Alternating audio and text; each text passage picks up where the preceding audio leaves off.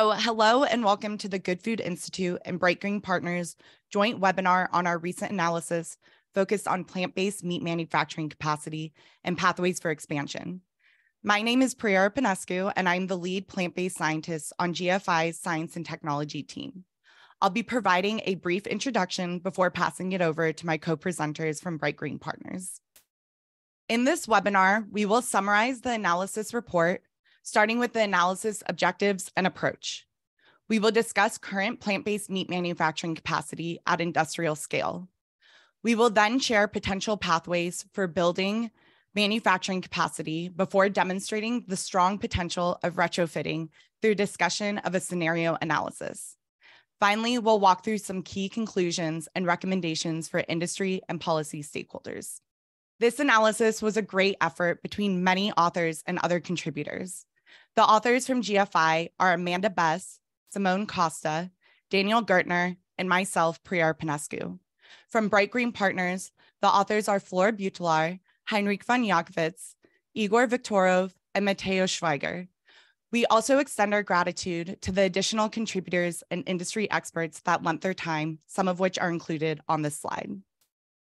For those not familiar with us yet, the Good Food Institute is a 501c3 nonprofit that is developing the roadmap to secure, sustainable, and just protein supply. We are 100% powered by philanthropy and have earned Candid's 2022 Platinum Seal of Transparency. GFI has almost 200 team members around the globe, and we focus on three key areas. Our science and technology team works to advance foundational open access research in alternative proteins and create a thriving research and training ecosystem around these game-changing fields. Our corporate engagement team partners with companies and investors around the globe to drive investment, accelerate innovation, and scale the supply chain, all faster than market forces would alone allow. And finally, our policy team advocates for fair policy and public research funding for alternative proteins. GFI thinks about how we can sustainably create meat, considering global meat demand's projected growth. According to the UN Food and Agriculture Organization, we're expected to have to produce about 50% more meat than we currently do in 2050 to keep up with global demand. That totals to 557 million tons of meat. It's important to note that we have seen massive shifts in protein sources occur historically. Here we can see that poultry demand began increasing significantly in the 1980s and has far surpassed beef and pork growth. GFI believes that we are at the beginning stages of a similar protein revolution with plants and other alternative sources.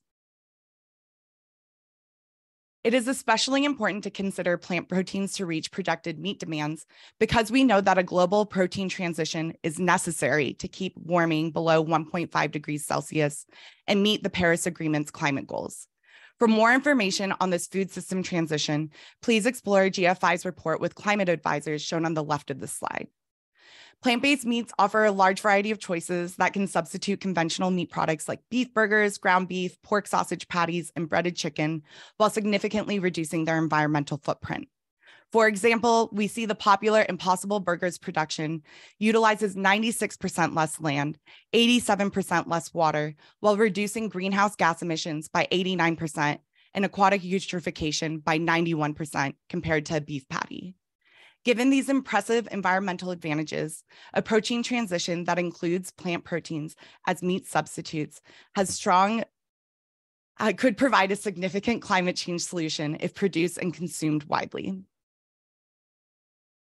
Last year, GFI released a report in which we explored the anticipated production requirements for plant-based meat in 2030. Using estimates from third-party market research groups, we applied the hypothetical scenario that assumed 6% of the global meat market would comprise of plant-based meats in 2030. With this, the authors estimated that at least 810 factories would need to be operational by 2030 to hit production targets. The greenfield construction for these facilities was estimated to cost roughly $27 billion in capital expenditure. Given these results, GFI wanted to dive deeper and capture how current manufacturing capacity is utilized and distributed, as well as understand the opportunities retrofitting facilities offer for capacity build-out. We collaborated with Bright Green Partners to explore these pathways.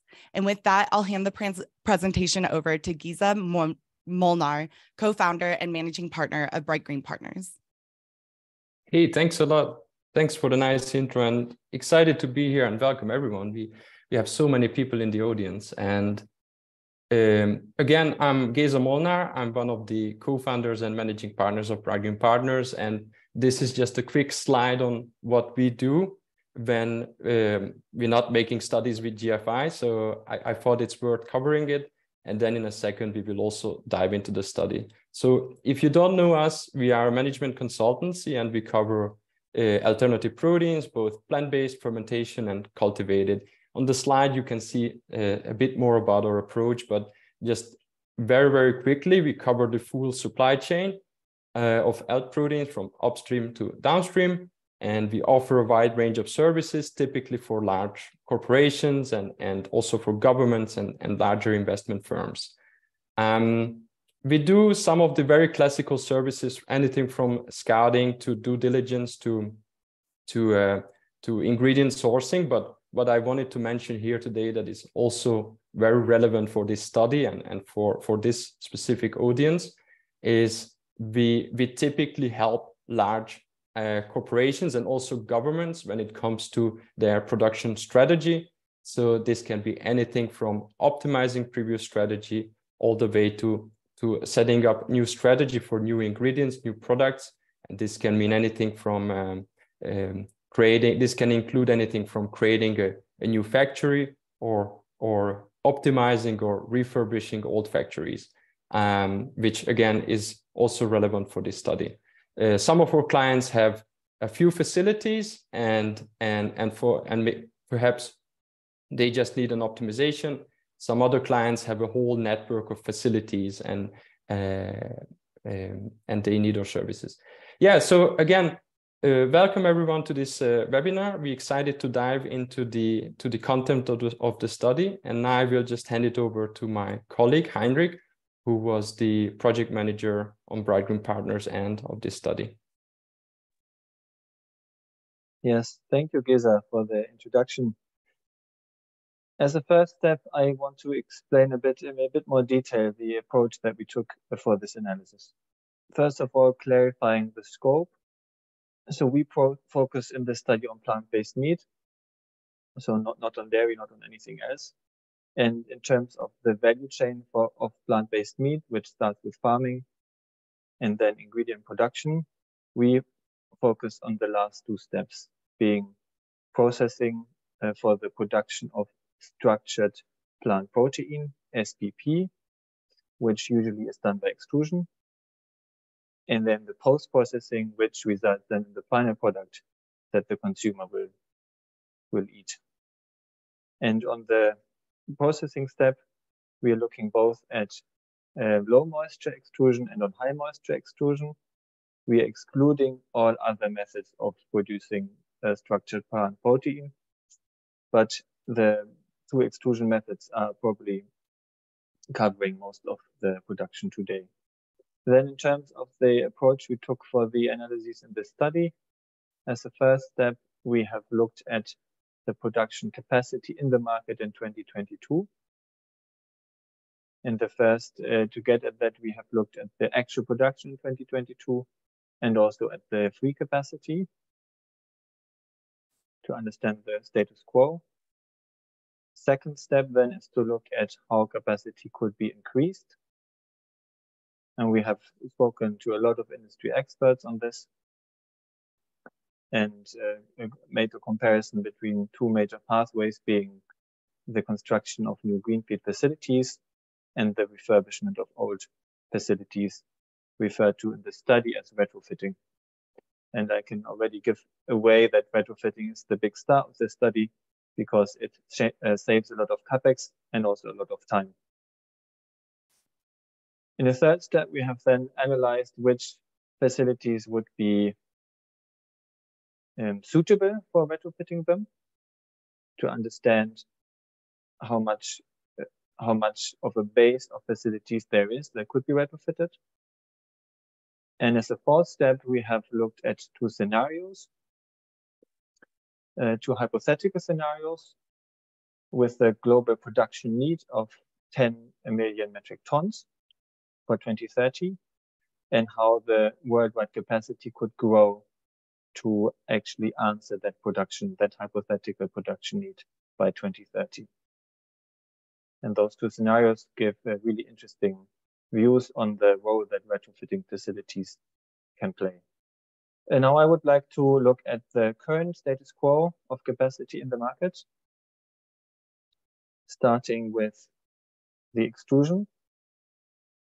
So the last step in the value chain. And what we have done there is we have done a top-down assessment of the current capacity, which is a bit of a calculation. So we start on the left-hand side with the 2022 global plant-based meat consumption, which we estimate at 1 million metric tons. Then as the next step, we deduct from that roughly 10% of products that are not extrusion-based. That leaves us with 900 million metric tons. And then from those products, we estimate that 500 million metric tons as an ingredient is water, based on the majority of the products being produced from dry TPP, from dry structured plant protein. And then that leads us to the 2022 production of structured plant protein of around 400 million metric tons. Then the next step is estimating the empty capacity, which we estimate between 20 to 30% in 2022. And that then gets us to the global capacity for extrusion for plant-based proteins in 2022, which we estimate at 500 million metric tons.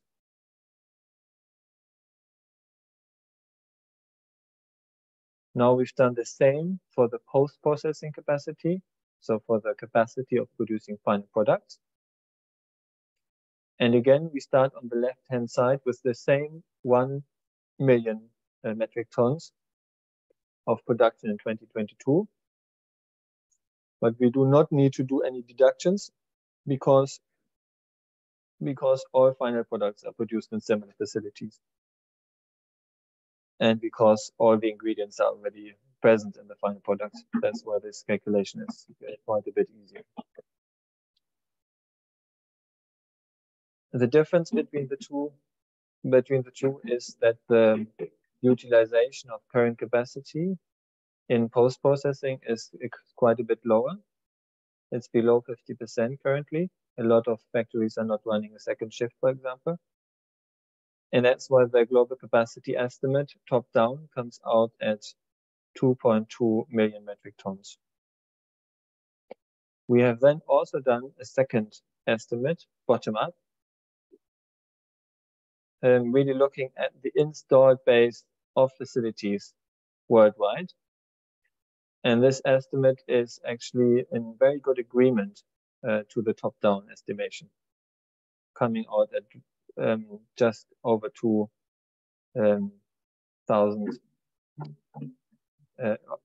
million metric tons. So then, as a next step, we look at how we can increase capacity.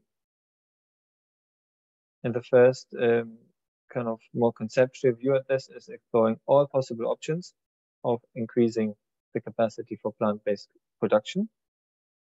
So one would be on the left-hand side of the slide, increasing the productivity of existing plant-based facilities. And again, that has two sub-options. One would be to include increase the throughput of the existing production lines. And given that both extrusion and post-processing technologies are very well proven, we don't see a lot of potential in this area. The second one, 1.2, would be to add additional production lines to the factories. And again, we don't see a lot of potential there because from our research, we have learned that most factories are well used, which means that we need to look towards new facilities if we want to substantially increase the capacity for production of plant-based meat. And here we have two options, as I've mentioned before. One is retrofitting existing facilities, and the other one is constructing greenfield facilities. I think greenfield facilities is quite straightforward. All you need is an empty plot of land and a connection to good utilities and to logistics. For retrofit, it's a bit more complex because you need to find a facility that actually has relevant equipment and buildings. One option where we don't see a lot of potential is the conversion of slaughterhouses.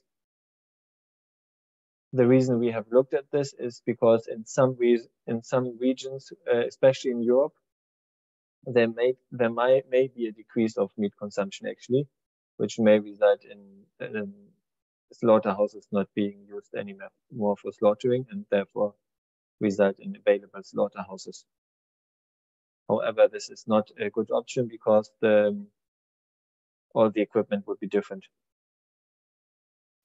Something that is a really good option for retrofitting are extrusion-based facilities.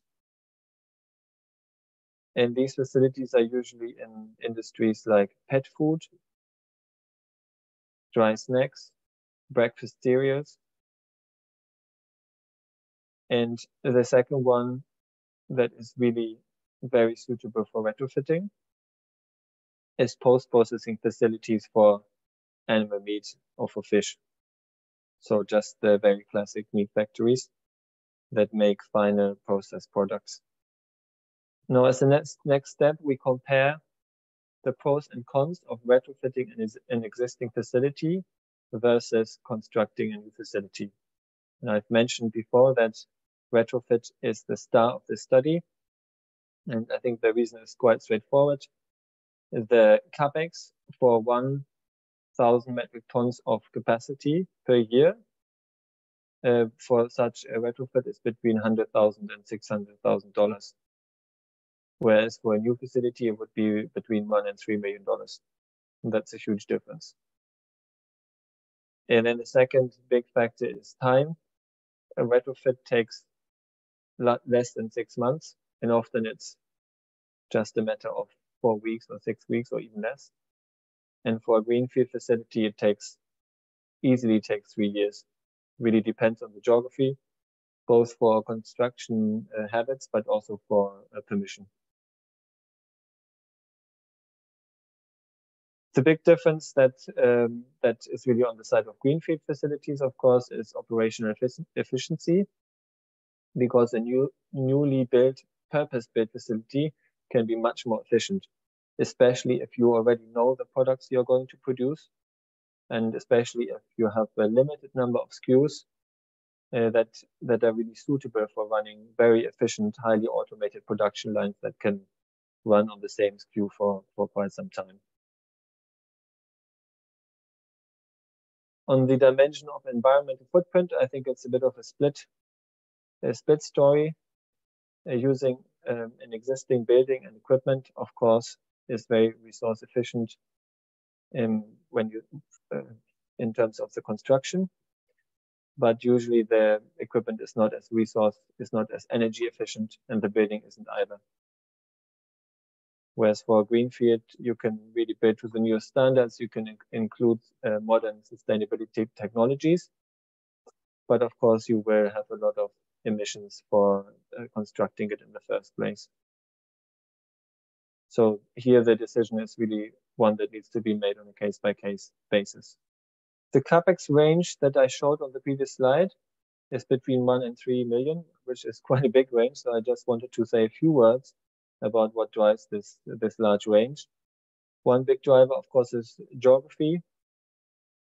Construction costs vary a lot across the globe. I think that's quite straightforward. Number two is the equipment quality. So the equipment cost for the equipment is very similar across the world, because it's a few brands that supply the equipment, but these brands differ quite a bit in terms of quality, and you can easily have a factor of 2 to 3 between different suppliers of the same equipment. Number 3 is the product portfolio.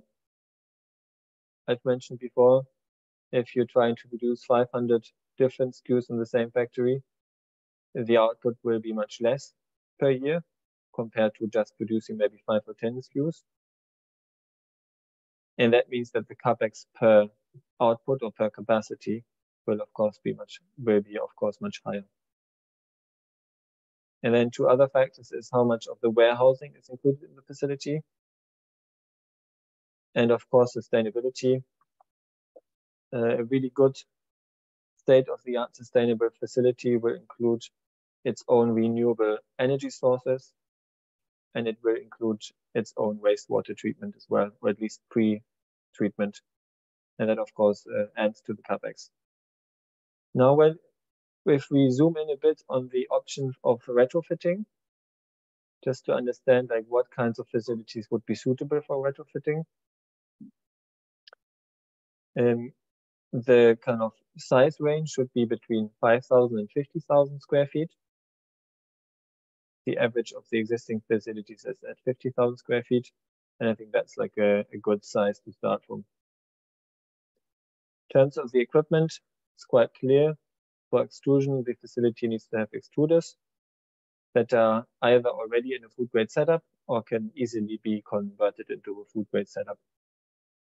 I mean, the food grade question is especially relevant for the pet food industries. The other kind of eligible industries will already be food grade, like snacks and breakfast cereals, pasta as well.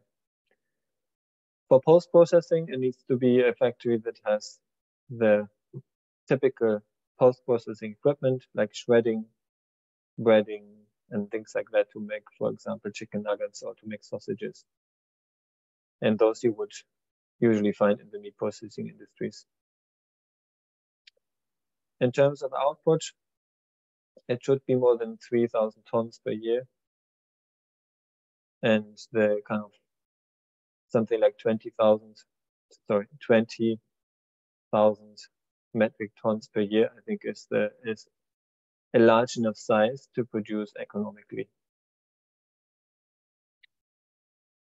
In terms of utilities, everything should be there that's needed to run the equipment that's present. So it wouldn't really change from the things that have been produced before.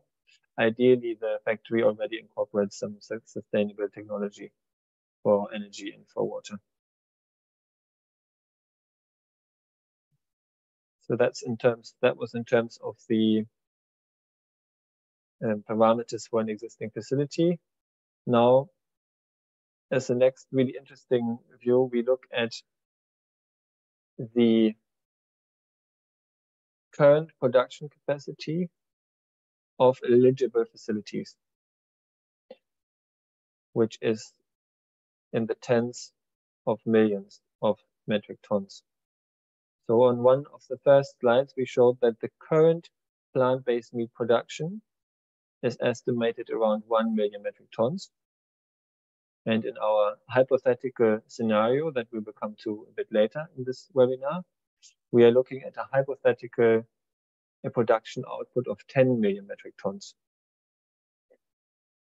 The current extrusion capacity worldwide that would be eligible for producing structured plant proteins for plant-based meat is at 34 million metric tons. So the main message is that the production capacity in other industries is gigantic, and that there is plenty of potential for using that for retrofitting. And that applies both for extrusion, where the overall capacity is something like 40 million metric tons. And then after deducting some facilities that won't quite be suitable for plant-based meat, we still have a big multiple of what would be needed for plant-based meat, even in our hypothetical scenario. And for post-processing, it's similar. It's something like 60 million metric tons that would be suitable.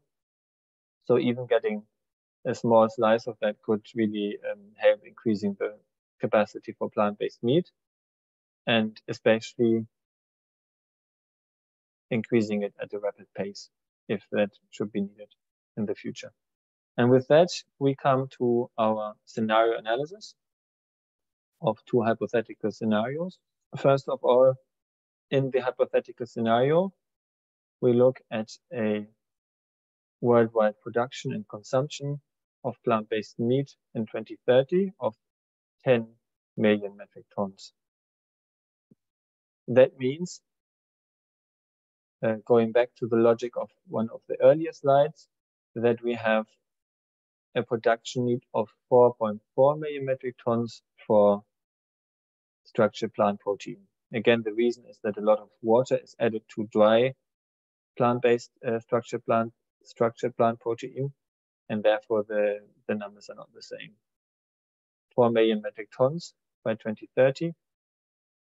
And if we look at the small gray bars at the bottom of this scenario, the current estimated capacity is at 0.5 million metric tons.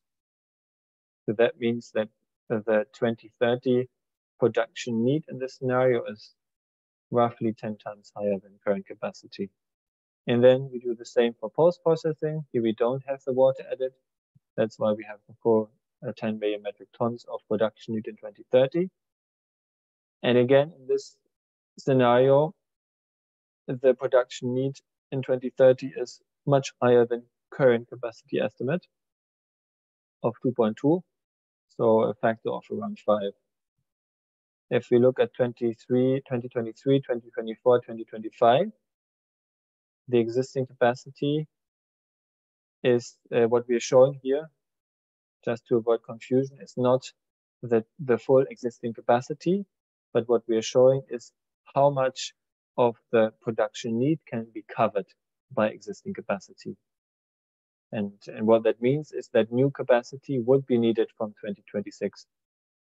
So now this is the scenario of worldwide market demand that we just discussed, both for extrusion and for post-processing. And now we have analyzed two scenarios on how to fulfill this need by 2030. And in scenario 1, we have decided to split the additional production capacity between retrofit and greenfield. So 50% of the additional capacity to come online will be created by retrofitting existing facilities from other industries, and 50% will be covered by constructing new greenfield facilities.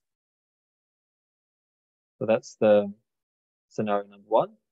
And in scenario number 2, we are just constructing new factories, 100% greenfield. And the parameters that we have assumed for these two scenarios are a lead time of 1 year for retrofit and 3 years for greenfield, with the 1 year being a number that we have chosen for modeling purposes. So in reality, I said on one of the earlier slides, it's below 6 months normally, and often it can be done within 6 weeks, 8 weeks. But for modeling purposes, we assume 1 year. For greenfield, we assume 3 years. And then for the capex, I talked about a range between $100,000 and $600,000 for 1,000 metric tons of capacity per year. And we have set it on a medium value based on a lot of benchmarks that we have analyzed. We have used for this scenario analysis $300,000 for extrusion and $300,000 for post-processing. On the greenfield side, again, based on our benchmarks, we have used $1.3 million for extrusion and $1.7 million for post-processing. So now when we plug these numbers into our scenario analysis, we look at how capacity will be built year by year until 2030. In scenario, so let's look at the extrusion first. In scenario 1, we are already adding new capacity in 2024. And the half of that will be added by retrofitting existing facilities, and the other half would be needed to be filled by greenfield construction. But given that greenfield construction takes 3 years, it is actually not filled, and there will be a capacity shortage in the market. That's the dark black color in the top left graph. The same will happen in 2025. There will be a need of new capacity of 0.3 million metric tons, and we will only be able to fill half of that with retrofitting existing facilities in this scenario, and the other half of new greenfield capacity will only come online later because it has 3 years lead time. In reality, of course, so if we step away from the scenario a bit, in reality, it would of course make sense to retrofit as much as we need during those 2 years to make sure that we close the shortage in the market during those years, and in parallel start constructing greenfield facilities. Then in 2026, the first greenfield facilities come online, and then we will be able to actually fulfill the capacity need in the market going forward by adding new capacity every year. Of course, all of this depends on manufacturing companies looking ahead and planning ahead and constructing the new facilities on time. Now, if you look at scenario 2 of extrusion, where there is no retrofitting of existing facilities, there, of course, we see larger gaps in 2024 and 2025 of 100,000 metric tons and 300,000 metric tons. And then in 2026, a large chunk of capacity comes online, which has been kind of kicked off in terms of planning and construction already in 2023 with the 3 years lead time. For post-processing, the situation is a bit different. As mentioned on one of the earlier slides, the current utilization is estimated at below 50%.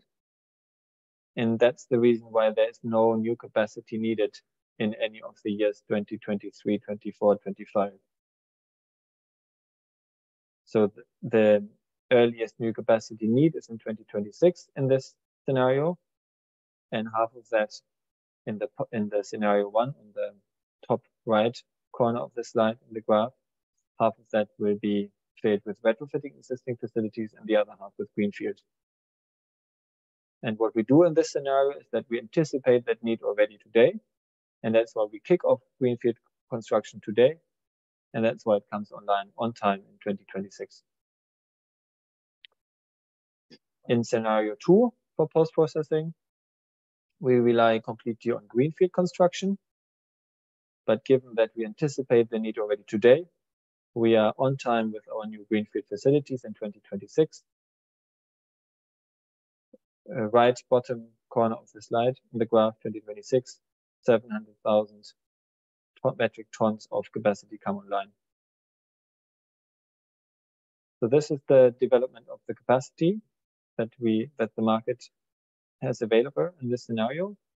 And now on the next slide, we will look at what these two scenarios mean in terms of CapEx. Scenario 1, 50% greenfield, 50% retrofit, has a total CapEx need of $10.4 billion US. So that's on the right-hand side of the slide, the gray box.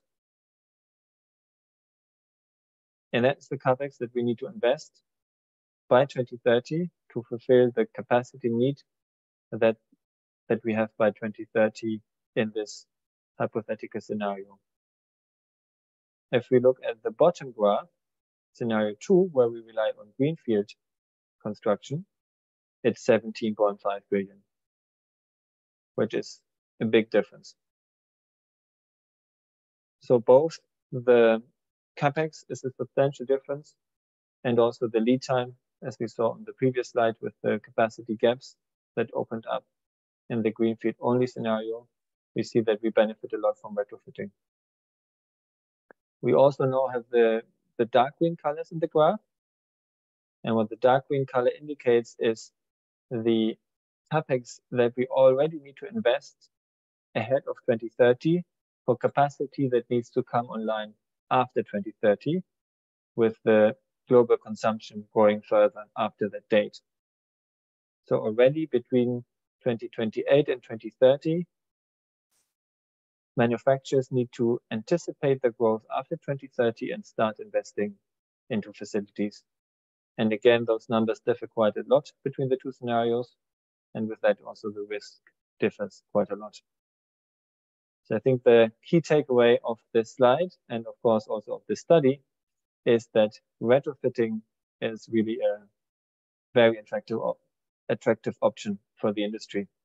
And with that, I will hand back to Pri, who will explore this in a bit more detail. Thank you, Heinrich, for walking us through the analysis and providing useful information about plant-based meat capacity. I'll summarize the key points from the report and discuss actions that industry and policy stakeholders can take moving forward. The 4 key takeaways of this analysis are as follows. We estimate that there's approximately 2.2 million metric tons of global plant-based meat post-processing capacity and 0.5 million metric tons of global plant-based meat extrusion capacity. Current extrusion capacity is utilized well, while post-processing capacity utilization can increase before needing additional facilities. In the 10 millimetric ton market growth scenario we modeled, there will be a total capacity gap of approximately 3.9 millimetric tons for extrusion and 7.4 millimetric tons for post-processing, resulting in capacity gaps in 2024 and 2026 respectively. As a result, even moderate market growth may outstrip the industry's ability to serve demand. Manufacturers must keep pace to avoid shortages and improve accessibility and affordability. We also demonstrate that retrofitting facilities can be an agile and affordable solution for capacity growth, where retrofitting can be up to 80% less CapEx than greenfield construction. On average, retrofitting requires 1/5 of the capital expenditure and 1/3 of the lead time compared to greenfield. We also recognize that greenfield construction can be the best decision for some plant-based meat producers, especially in cases where manufacturers have enough capital, are okay with longer development times, and want to focus on optimizing their long-term operational efficiency. Manufacturers focused on greenfield construction should take advantage of their bottom-up development and implement sustainable technologies such as on-site renewable energy and effective wastewater treatment systems, as well as automated technologies to lower production costs. Finally, our report highlights opportunities for incumbent industries to apply part of their infrastructure for production of plant-based meats. Companies can easily diversify their product portfolios, as I'll highlight in the next slide. For those looking to proactively and conscientiously expand global production capacity, GFI has also provided 2 supplementary reports to this analysis with detailed action recommendations for specific stakeholders. I'll briefly summarize the recommendation actions from these papers. These results have obvious implications for industry stakeholders, whether they are manufacturers in other industries thinking about pivoting into the plant-based space or plant-based manufacturers considering capacity build-out. As the demand for plant-based meat grows in challenging market conditions, the need for modular, agile solutions are necessary to embed plant-based meats within resilient food product portfolios. Those interested in expanding their capacity to include plant-based meat manufacturing can consider co-manufacturing or full-time retrofit. So manufacturers in pet food, pasta, breakfast cereals, and dry snack industries should consider acting as contract manufacturers for the plant-based meat industry. In our 10 million metric ton market scenario growth, satisfying half of the demand with retrofitting would be equivalent of repurposing just 5% of existing suitable extrusion facilities. The extent to which this scenario is realistic depends on a lot of unknowns, including growth and profit margins of the original industries compared to plant-based meat, but it definitely demonstrates low-hanging fruit for incumbent industries to get involved in the plant-based space. Manufacturers can also consider retrofitting for full-time plant-based meat production. So in industries whose sales and margins are maybe under pressure, retrofitting for plant-based meat production may provide an avenue for margin improvement in regions experiencing plant-based meat market growth. Similarly, existing plant-based meat producers should seek opportunities to purchase or lease facilities in industries facing such situations as cost-effective methods to scale capacity. And for those looking to further expand their footprint in the alt protein industry, we recommend exploring all potential avenues for growing expansion. This can include expanding existing facilities, retrofitting from suitable industries, partnering with a contract manufacturer. Especially for post-processing, we see that the current capacity utilization can definitely be optimized before exploring other options like greenfield construction or retrofitting. As mentioned before, but worth reiterating here, it is important to emphasize efficiency and optimization for greenfield projects. And of course, we recommend that any manufacturer should focus on reducing prices without satisfying the quality of their products. Companies can improve the cost of their plant-based meat production through an increased willingness to explore retrofitting opportunities and more efficient greenfield production. And finally, more transparent information about manufacturing capacity can help the industry grow as a whole and help companies to capitalize on potential contract manufacturing opportunities.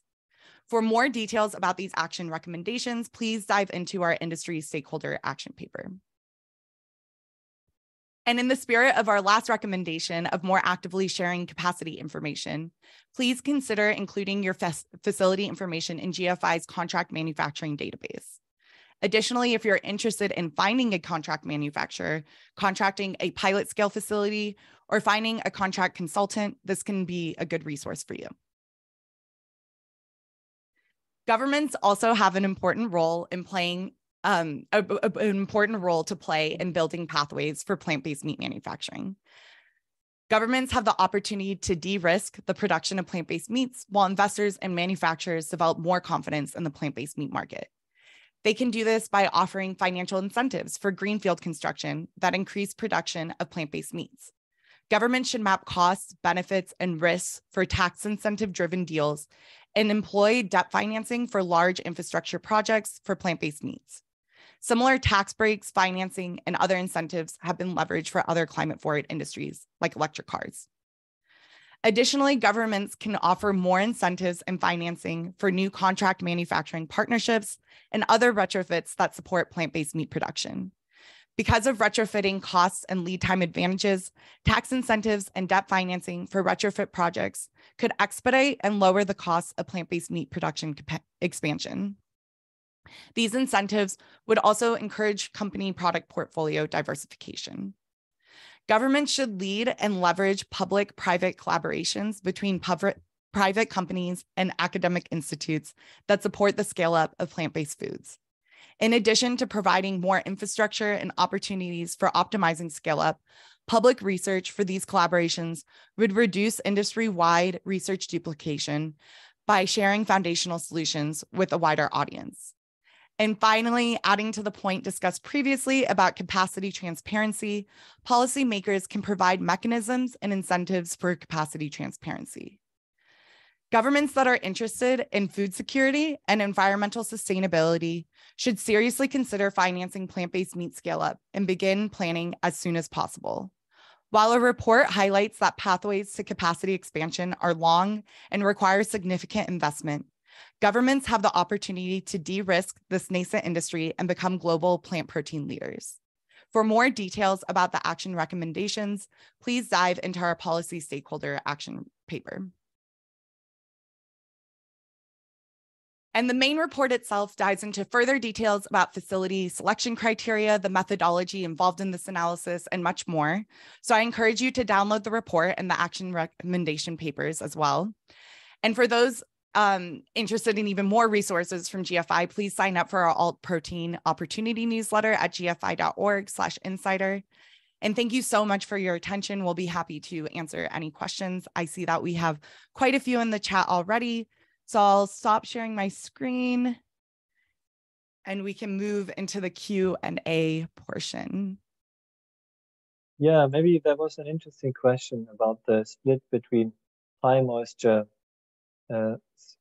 extrusion-based structured plant protein and low moisture based. And I think this is one of the really interesting hidden variables in the market. So our current estimate is that 15% of the current plant-based production is based on what I would call wet extrusion, so high moisture extrusion, and 85% is actually based on low moisture extrusion. High moisture extrusion is a growing category. I think it's clear that there is growth in the market, but it's not as it's not as strong as we would maybe hope for the quality of products. So in our hypothetical scenario, we have assumed a share of 30% for 2030. That makes sense. Yes, yeah. Excellent. Thank you so much for answering that. And we've definitely seen the same on the GFI side. I'm talking to experts as well. Heinrich, I was wondering if you'd be willing to answer this question about how many such facilities providing extruders for plant-based meat exist globally, and how many extruders currently exist and are utilized for plant-based meat. I know that this is a very difficult question to answer. Indeed, this is a really difficult one. So if we think back to the 1 million metric tons of plant-based meat production globally for 2022, and then we look to then we think back of the number of 40 million metric tons of extrusion-based products in other industries, and we see that plant-based meat is only really a tiny portion of the extrusion products. And actually, a lot of extrusion facilities are quite versatile, so it's not 100% clear which facilities are actually producing the structured plant protein for plant-based meat and which are producing for other purposes. So it's really difficult to find out. So we have restrained from making estimates on this because we didn't feel we have enough confidence to actually tell you a number that we feel is good enough to be published. Yes, absolutely. And speaking to that as well, ingredient processing capacity is also incredibly important, but that additionally was very difficult data to find because most people who are producing these protein ingredients aren't just doing it just for the plant-based meat industry. So it definitely talks more to just more transparency in the industry as a whole can hopefully elevate us as a whole. And please let us know if you're interested in providing any additional information about your ingredient processing, your extruder facilities. Please take a look at the capacity manufacturing database that was linked in the slides as well. Next up, I would love to take this question, which I love. Which countries are providing incentives or subsidies to invest in retrofitting and greenfield production?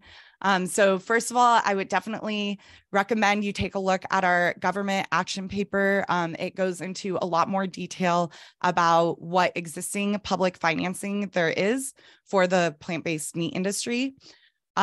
Just to kind of level set us, as of the end of 2021, there was approximately $360 million all-time global alternative protein R&D investment. So that's every country up until 2021, all combined is just shy of $400 million.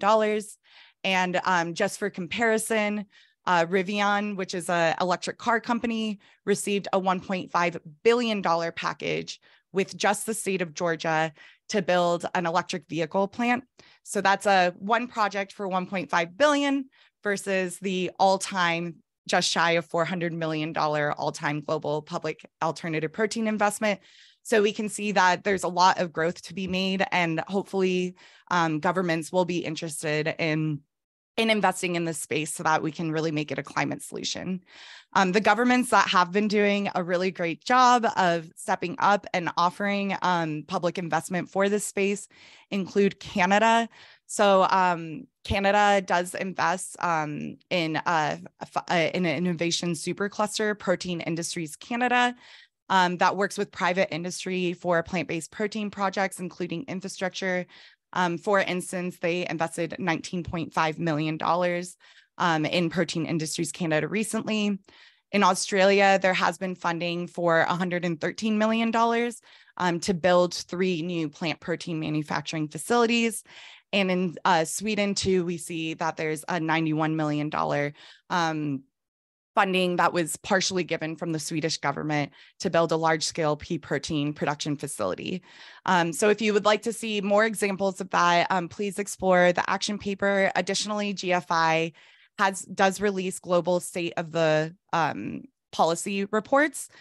We should have one coming up in a few months, so I would keep an eye out for that. And then we have one that came out last year that is incredibly interesting and has some pretty recent numbers as well. Excellent. And so with that, I think the next question, Heinrich, if you're comfortable with answering it, is do you have an estimate of the plant-based facilities available that are 100% plant-based production with no meat or animal products? Are these capacities included in what you showed? And I think this definitely speaks back to your answer about extruders, but would love to hear what you have to say. Yeah, I think the situation is slightly different actually. If we think of slide 15, maybe we can even pull it up to support this a bit. So when we did the bottom-up analysis of post-processing capacity, we found 2 things, I would say. That a lot of facilities are already exclusive for plant-based meat, because brands want to be able to boast of their products having been produced in a completely vegan factory. And then the second thing that came up is that the number of these facilities is increasing, because as a core manufacturer, not being able to guarantee to your clients that no animal DNA will be found in any of the products is becoming more and more important for actually winning co-manufacturing contracts. So of the facilities shown here in this analysis, my personal estimate would be that around 80% of them are producing exclusively plant-based, which I think is a really strong number and a really encouraging number. Excellent. Thank you so much for that, Heinrich. Okay, here we go. Heinrich, here's another question for you. What are the drivers to decide for an extrusion greenfield versus post-processing greenfield investment? Yeah, so I think so. I will start with extrusion. So it's not extrusion versus post-processing, right? It depends on what you as a company want to produce, whether you are more on the structured plant protein side or whether you're on the final product side. So I think for both of them, it's their individual stories. For extrusion, I think it really depends on how specific your extrusion methods are. So if we think of high moisture extrusion, the kind of level of technology of extruders that you need is much more specific than for low moisture. And then for low moisture extrusion, I think it's crucial to have a twin screw extruder. So the facility should be based on twin screw extruders, which a lot of facilities are. I know there's also single screw extrusion in pet foods, but generally across the industries that we have looked at, pasta and breakfast cereals and snacks, there are a lot of twin screw extruders in current facilities already. So that's one. And then the other one to look at is kind of how old the buildings are and how old the extruders are, and how much investment for converting them to the standard that you want now, how much investment is needed for that. And then on the post-processing side, I think there's a big question around, do the products that I want to produce match with the equipment that is in the facility already? So let's say the facility has been making sausages mainly, but you want to make chicken nuggets, then you have to swap a lot of the equipment. And then it's a question whether it makes sense to use that factory. And then another really big thing in post-processing is the number of SKUs that you're looking at and the level of flexibility in the factory. So if you are looking to produce super efficiently at the lowest possible cost with a limited number of SKUs that you can anticipate for the future, then it really makes sense to make a greenfield facility and try to automate it as much as possible and have it run pretty much 24/7. And there are some products like one big example is chicken nuggets. These production lines exist almost off the shelf for producing them fully automated. And if you are like many of the co-manufacturers that we see in smaller markets today, super flexible, able to make almost anything, and in small batches as well, then it's probably worth looking at existing facilities, because you can save a lot of money, especially if you don't know what you're producing tomorrow. Exactly. Wonderful. And for this one, someone asked, globally, what countries are best positioned to meet production capacity via retrofit? I don't know if we can get to countries, but I think we might have some regional information on that. Yes. So I think this one is less to do with technology, and it's probably more to do with demands in other markets. So I think in really strongly growing markets regarding animal meat, finding facilities for retrofit is quite a bit harder than in geographies where the meat market isn't growing as much anymore. So in Asia, where meat is really growing really quickly, it will be much harder to just find facilities that you can buy for a decent price or to have them in your portfolio already. Whereas in Europe, where the growth of animal meat is actually quite limited, it will be much easier. Yes, absolutely. And then this one, I'll take this question since I get asked it all the time, but we are working hard on plant-based meat. Do you think people will accept it? What is our duty regarding this issue?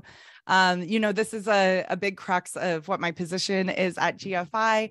How can we make plant-based meat just so tasty, so affordable, and so convenient that people just can't say no to it, right? So I think right now where we're at with plant-based meat, the acceptance rates aren't there. We want more repeat penetration into households. And the ways to do that are by making them even tastier and even more affordable and even more convenient. So I think what our duty is to just remember that trifecta of how to actually get a nascent product into people's homes and get them to repeat buy them. People won't accept a bad product.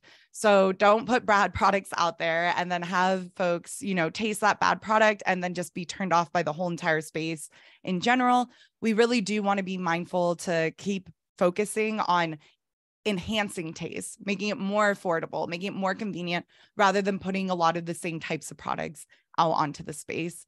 So I definitely think people will accept it. Eventually, we still have a lot of hard work to do. Hybrid products can definitely be very helpful with precision fermentation, other types of fermentation, as well as cultivated meat. But our duty is just to keep making sure that we work really hard to make really good products. And eventually people will have to accept. I showed that chart of meat demand by 2050. We don't have the carrying capacity to get that far with animal agriculture with the tools that we have right now. So diversifying our protein supply will definitely be incredibly helpful for that and something that we need to do. And hopefully industry will step up to make those really fantastic products that people can't say no to. Excellent. Okay. And then with that, I'm wondering, Heinrich, would you be willing to speak on the differences between the economics and other dynamics for alt meat for pets? I'm not sure how much information you might have on that. We had a couple questions of just what the alt meat for pets versus human foods look like, and what is the capacity for ramping up alt meat production for pets? Yeah, so I think this is a difficult one, because it really depends on the specific factory in question. Because also across the range of pet food facilities, the technology there varies quite a bit. So I think that I don't think there's like a one size fits all answer. But so the main point is having the right extruders. It's all about having twin screw extruders. Once you have them, it's only the second question that you need to answer and solve is the food grade one. And I know that a lot of pet food facilities are already food grade. So I think having twin screw extruders is the key thing for repurposing a pet food facility for plant-based. And I will mention, as I said at the conclusion slide, our report goes into a lot of detail about criteria selection, and it includes some equipment information.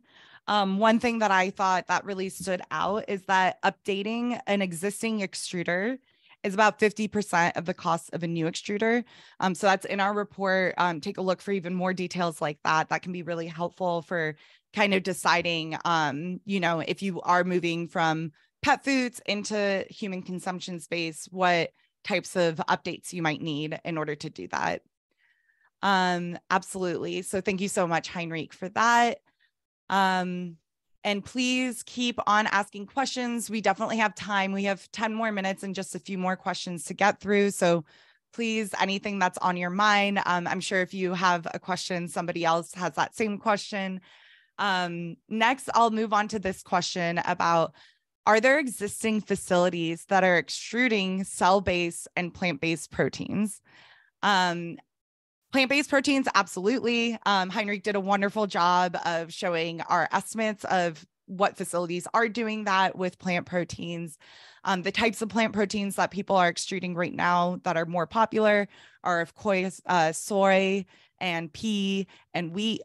Wheat gluten in particular can give a really good structure as well to plant-based protein meats. As far as cell-based goes, this is a very interesting question. To my knowledge, and hopefully, if one of my cultivated meat experts happens to be on this call, they can either confirm or deny this. I don't believe that we're doing cell-based extrusion quite yet. That being said, I definitely know of a few academic researchers and industry companies that are looking at using structured plant proteins for a scaffold for cell-based meat or cultivated meat. So while we might not be feeding the cells directly into the extruder right now, we definitely use a texturized vegetable protein for scaffolding for cultivated meat. Additionally, some folks are even looking towards 3D printing, which can sometimes be kind of viewed as like a micro extruder for cell-based products. So people are definitely looking at ways to texturize the cell-based products, but I'm not completely sure if we're doing cultivated cells directly into the extruder quite yet. Heinrich, do you have any information on that? So actually, I have touched this question recently, and I can completely confirm that I don't know of anybody who's doing that at the moment. I mean, to be honest, the current cost for actually producing cells is quite high, so we haven't really reached the scale of starting extrusion. But I know that a few people are looking also at producing cell-based meat alternatives using extrusion. So I think there's probably a lot of interesting things to look out in the future. Wonderful. I'm happy that you did the homework to my claim.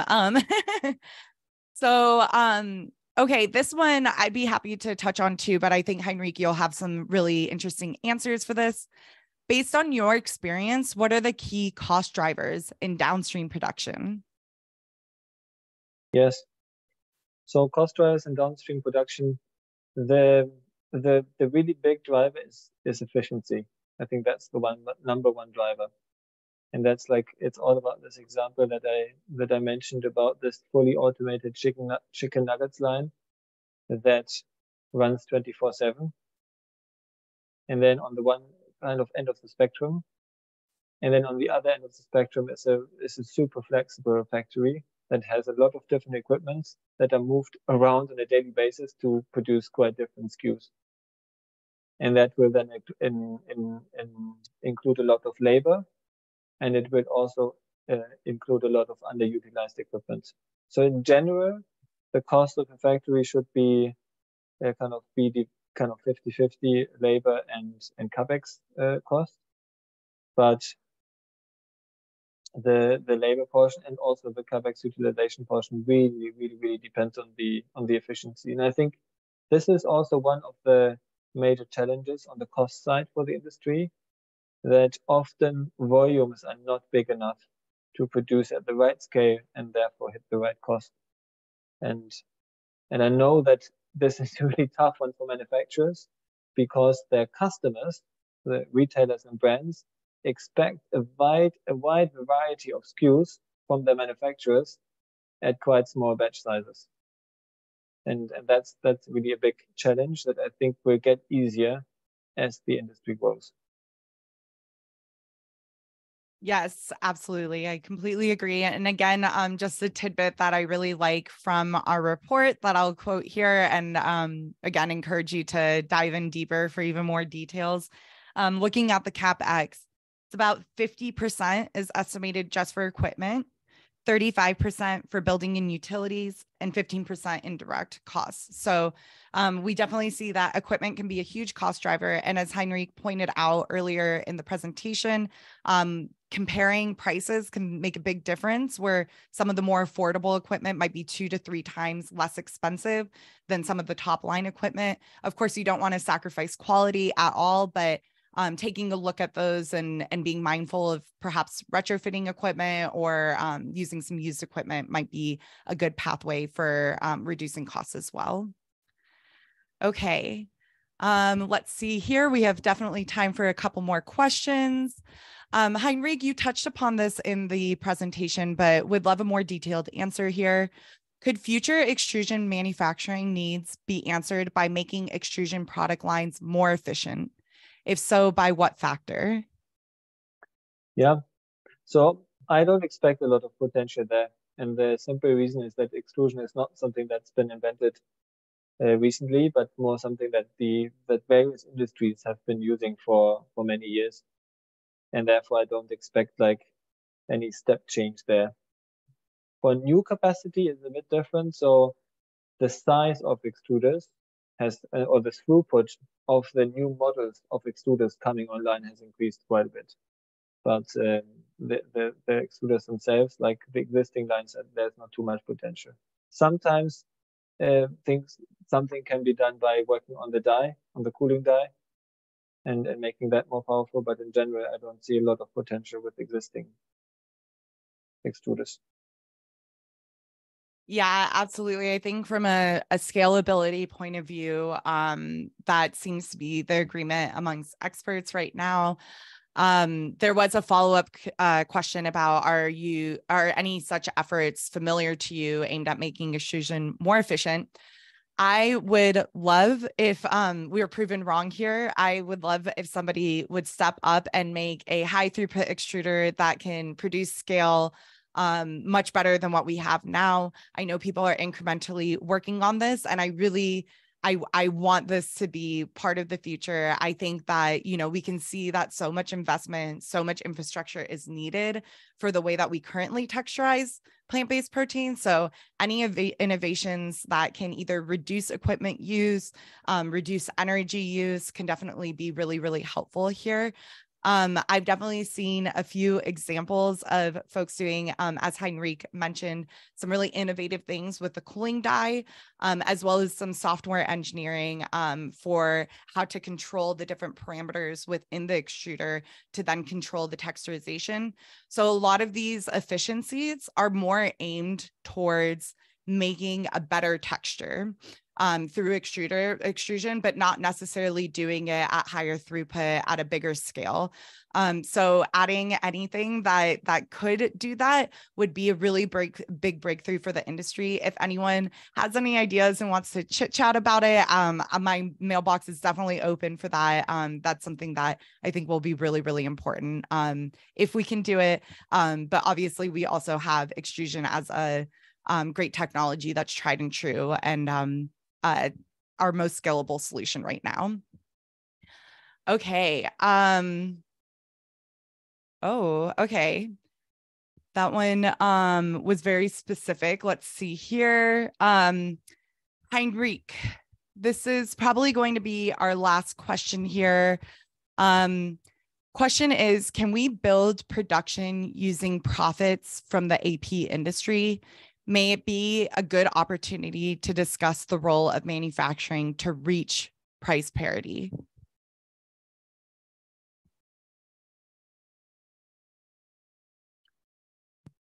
You just need to help me with what is meant by AP industry. Apologies. So they're saying, okay, can we use the profits from the alternative protein industry to build out more capacity to actually make this infrastructure? Is that a possibility? Yes. So currently, a lot of manufacturers are actually struggling with profitability.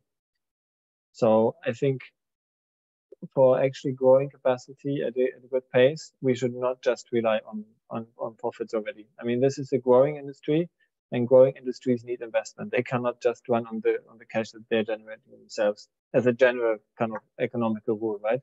So I think it would be unwise to try and rely on cash that's currently generated by the industry itself, and it would be wiser to invest looking to the future, both from companies but also from public bodies. To make the growth possible that may be needed at some point, and not kind of get behind the game. I completely agree. This is a nascent industry and needs as much support as possible from investors, both public and private, and having more collaborations across public and private sectors to really uplift it and get that mass adoption. Okay, with that, I would love to wrap up this webinar. Thank you all again for your attention. We're so proud of this report and happy to share it with you all. Thank you, Bright Green Partners. You guys were fantastic to work with, and we hope everybody has a great week.